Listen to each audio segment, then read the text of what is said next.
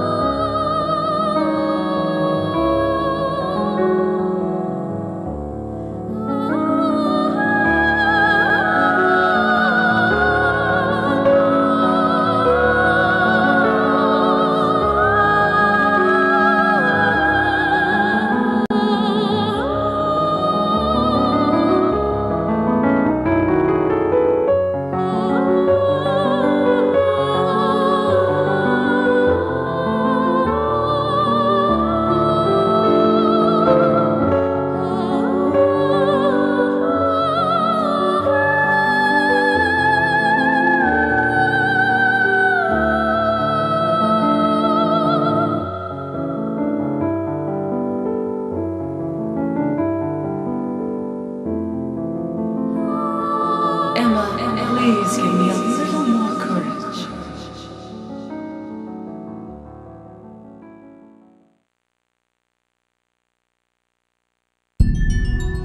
Huh. That intro was way less cool than it was in the first game. Good evening, ladies and gentlemen, and welcome to .hack Mutation, the second in a series of 4 JRPGs developed by CyberConnect Corporation and published by, I guess back then they were just Bandai, not even Namco Bandai, or Bandai Namco, or whatever they call themselves.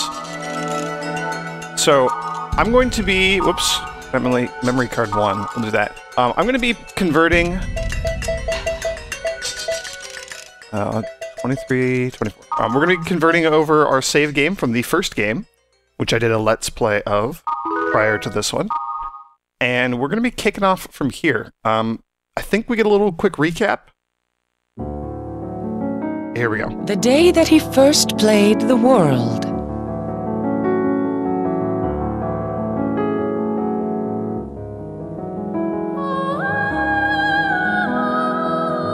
His friend Orca fell into a deep coma as a result of Skaith's data drain.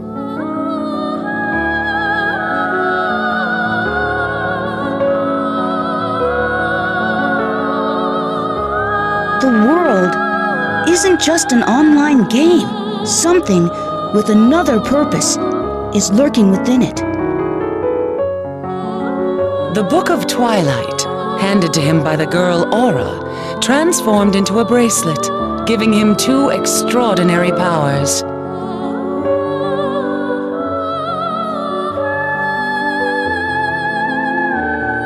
Data drain, the power to alter monster data.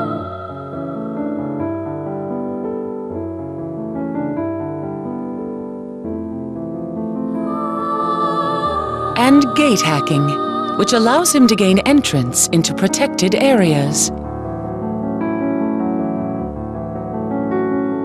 And it was these very same powers that put Orca into a coma. I want to help Orca.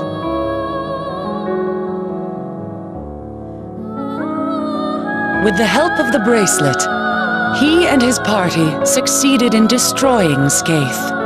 However,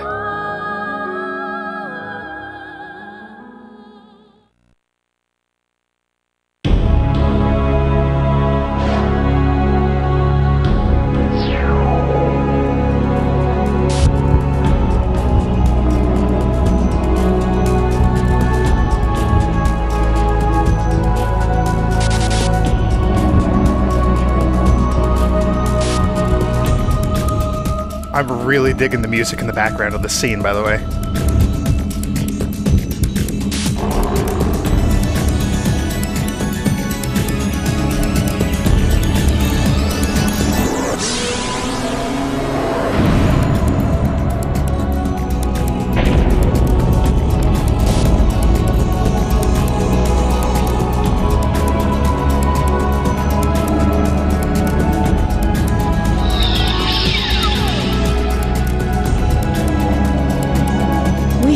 come so far, but we knew so little.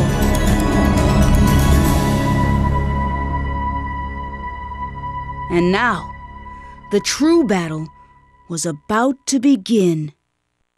Oh boy, this game is so cheesy. The voice acting just, like, ruins the whole thing. Alright, so here we are. That was a quick recap of everything that happened in the previous game.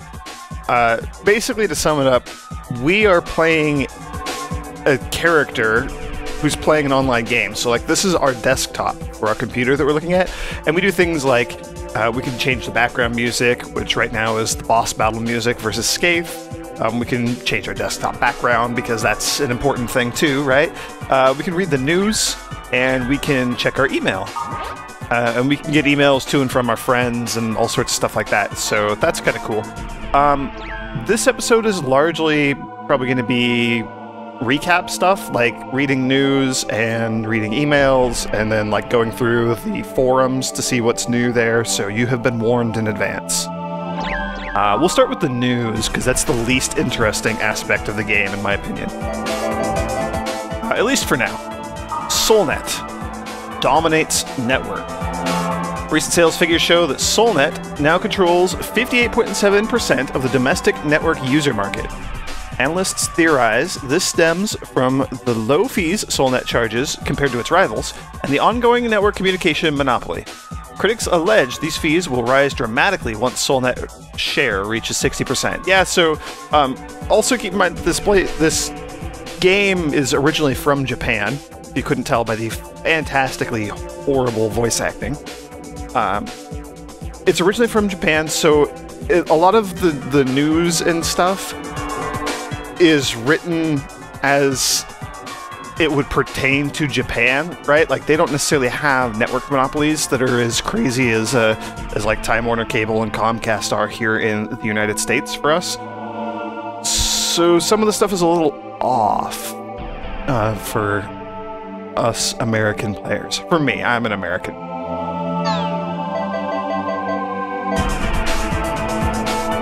Game coma impossible, says Professor. We'll come back to that one.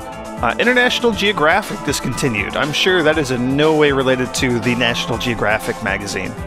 The world-famous magazine, which began publication in 1911, announced it will cease operations following next month's issue. Industry folk and writers immediately expressed sadness and disappointment over the news. The magazine, which during its best years sold 1 million copies a month, holy cow, that's a lot, will publish its last volume just short of its 100th anniversary. Readership had steadily declined during the past decade, and sales recently dropped to as low as 20,000 to 30,000 per month. Play Road, the famous gentleman's magazine established over 50 years ago, also recently closed its doors. As subscribers increasingly turn online for their information, the print industry has struggled to maintain sales and advertising revenues, and it's believed the International Geographic announcement is only the beginning of an industry-wide downturn for print media. Yeah, so look at that. Topical and cultural for like 10, 15 years ago. Okay, Game Coma Impossible. This one seems maybe a bit more relevant because our friend got put into a coma from playing this game, and he's not the only one. We know of a couple others. Daisuke Makunouchi, professor at Tokyo Technical University who specializes in brain function, stated recently he believes there's no possibility that playing games could induce a comatose state in its players. The famous scientist scoffed at the notion, calling such claims incredible exaggerations. Some have suggested these incidents are related to the worst computer virus in history, Deadly Flash, which affected millions and resulted in 7 deaths back in 2003.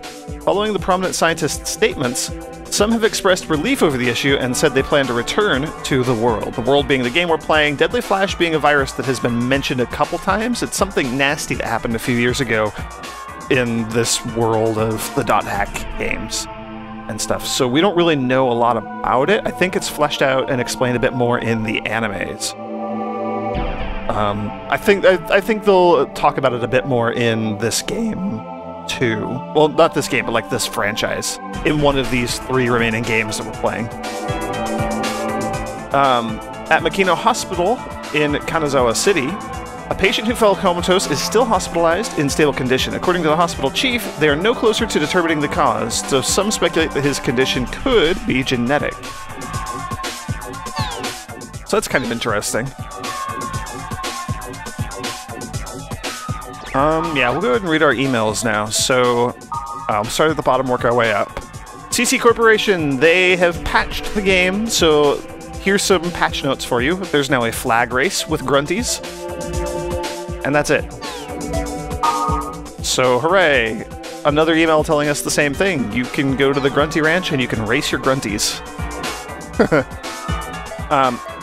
And then Black Rose and Mistral were the two who joined us in the boss fight at the end of the last game, so we get emails kind of kicking things off from them here.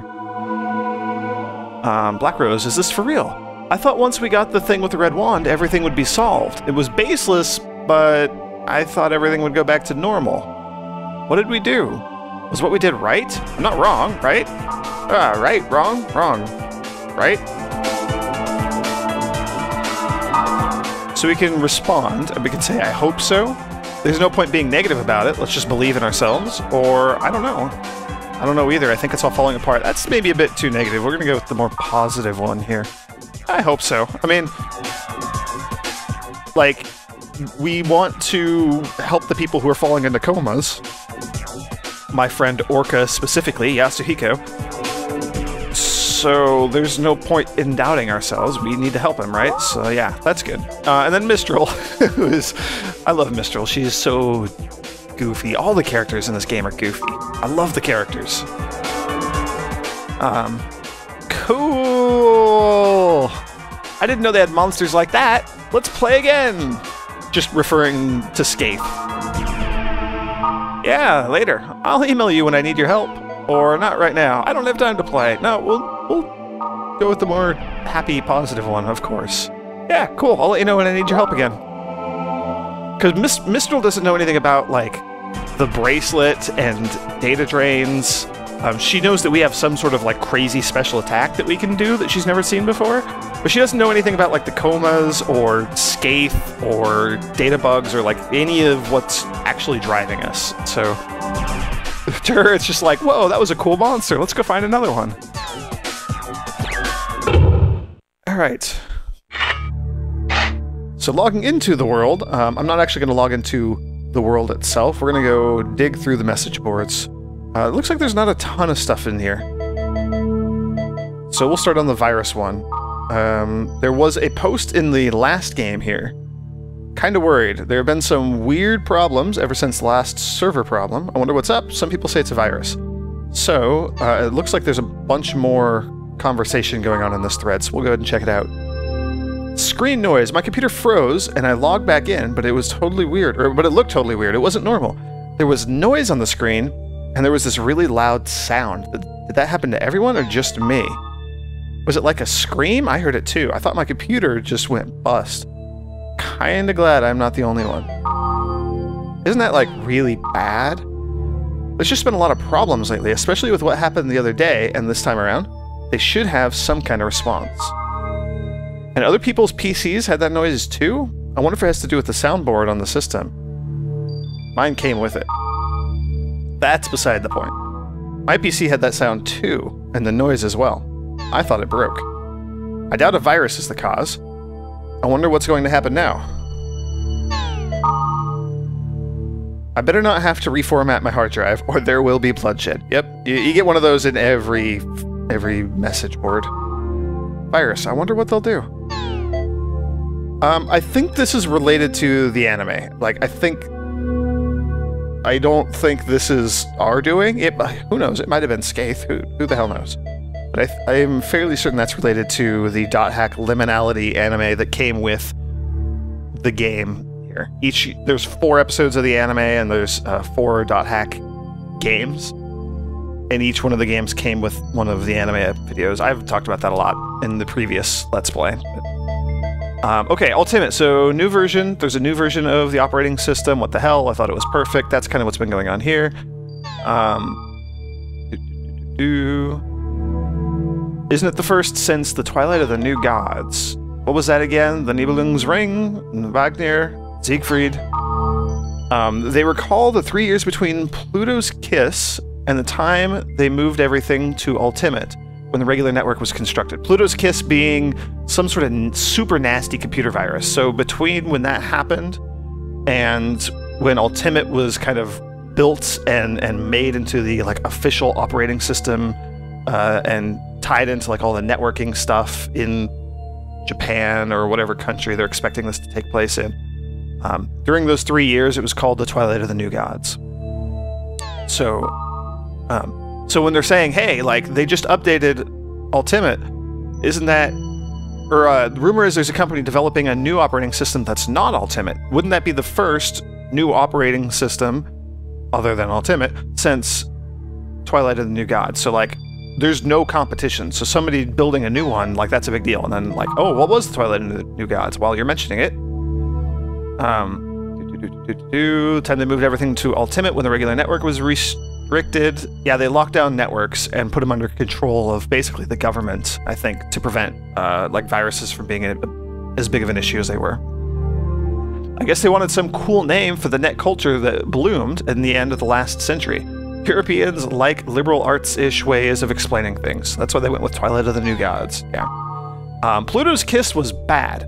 It was like a countdown to the end of the world. I mean, the Pentagon's host computer was hit, missiles were about to go off, right? And geez, wasn't it like some 10-year-old kid who did it?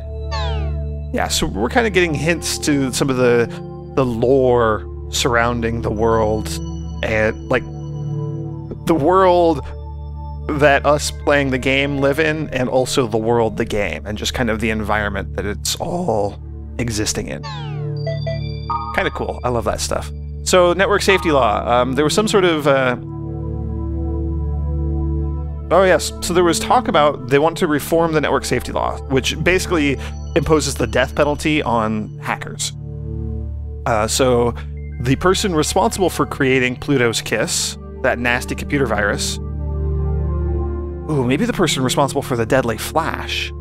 I don't know. There's been a couple of really nasty computer viruses. Somebody is on trial for one of them, and has been sentenced to death and is awaiting execution. While that's going on, there are talks about pulling the death penalty clause out of the network safety law, so that they don't have to kill people. They've decided, like, okay, maybe that was an extreme knee-jerk reaction. Maybe we should take that line out of the law.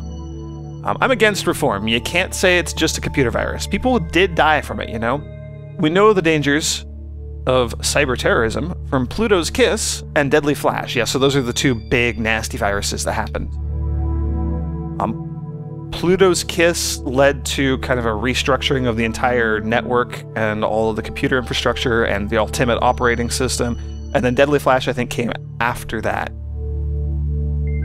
and led to the network safety law and the death penalty and those sorts of things. So I'm against cheap reform. Who cares? I don't think it matters if they reform it or not. Ultimate is a perfect OS, right? You don't have to worry about cyber terrorism or computer virus.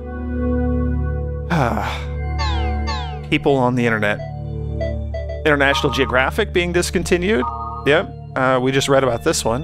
Is it the Times? A 100-year-old liberal arts magazine. But I didn't know about it at all. I guess it's the Times. You can get comics online as well.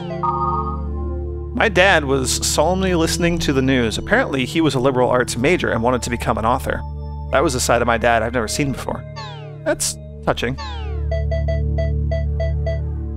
Okay, and then the last one, new version upgrade. So with the patch, hey, here's a post telling you about the patch. We'll talk about it below this one in the next post. So, flag race. So we'll be able to race grunties. We'll deal with that later.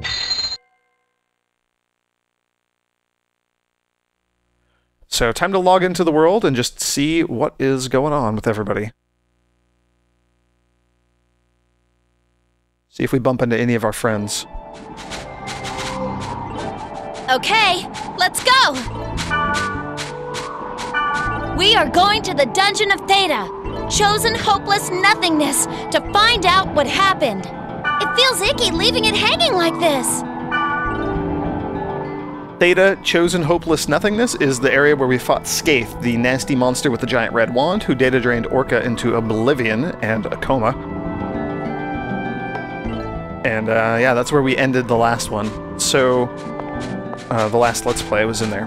But we're in a new game, so I'm gonna be able to like run around and trade with people and get a whole bunch of new stuff. Right, level 17 Slayers, level 14 Wand, level 41 Leg Armor. Rajuk Zot, level 2 Wood, and Meruzat, level 2 Water. So there's a bunch of stuff to do. For our items, we have some stuff. I'm going to want to get some more stuff for actually trading. I'm probably going to want to trade out all of our level 1 spells because they're only level 1. Like, we're going to be getting level 2 and level 3 and probably even level 4 stuff before too long. I'm not going to worry about that too much just yet. We'll probably do a couple dungeons before I really hit the trading heavy. We can run around and see what our grunties have to trade. I don't think they have any new dialogue, although I also don't think I've exhausted all of their dialogue. Master, how may I serve you? Clang! I love Iron Grunty. Clang! We do have an Aromatic Grass, level 28 Forester Helm, level 33 Stormlord Helm, and level 38 Midnight Helm. That sounds pretty cool. Repth and Riptane. Let's talk to you. Master, I've missed you, Clang! Shall we trade, Clang? Oh, Master, the armor I wear is from my previous master, Clang! My master, my back is not a beetle, Clang! I think that's all he has to say. My master! Yeah. I love the grunties. So I guess the last thing I'm going to do before we wrap things up, we do have some epitaphs, we have Herald's Notes, we have the Book of Law, Book of Iron, which prize for the 1-year anniversary power-up campaign. We couldn't use it. It said character overwrite was forbidden. Book of Iron, amazing item that will negate enemy attacks. It was kind of forced upon us by someone who's originally trying to sell it to Mistral. And same thing, we can't use it. It says character overwrite forbidden. We have the Imp's Pin, that was from playing Goblin Tag. The Grunty Flute, that'll let us summon a Grunty out in the field. We have to be on Theta server to do that. We have all our Grunty foods, a couple of Iris cores. I'm going to go through all of our Ryu books real quick because we're in the new game and I'm sure we've done enough things that we're probably going to hit the limit on like half these books already without even playing anything.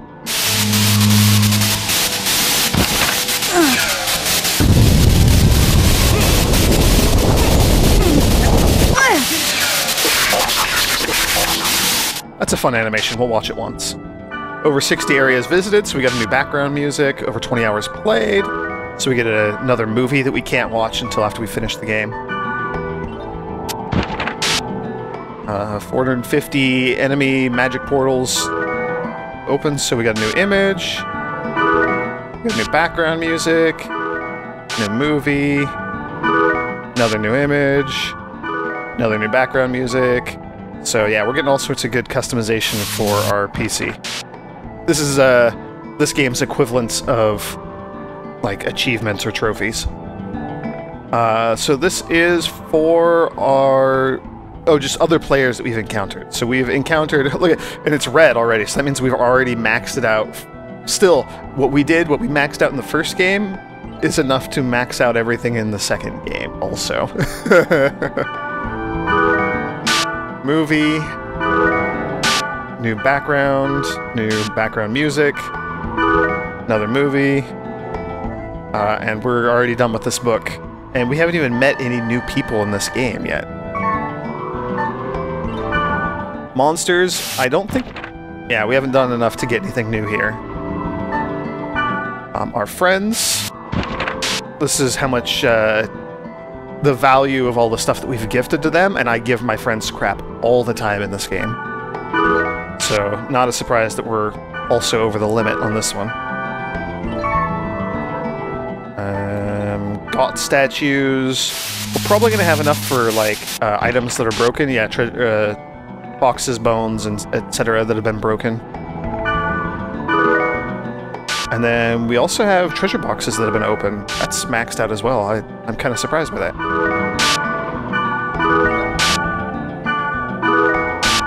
We We do need to open way more of the Got statue treasure boxes, though.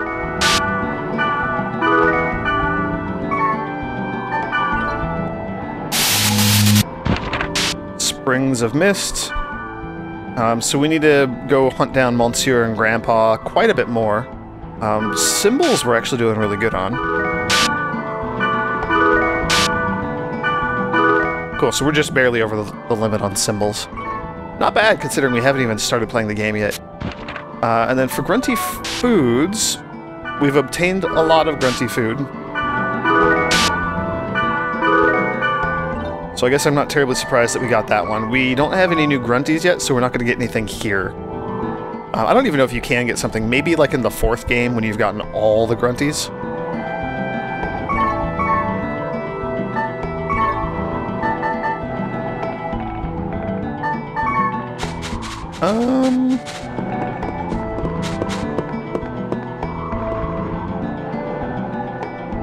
Yeah, I think that's good for now. We will actually dive in and play the game for real in the next video, so thank you all for joining me, and may the grace of the Twilight Dragon be with you.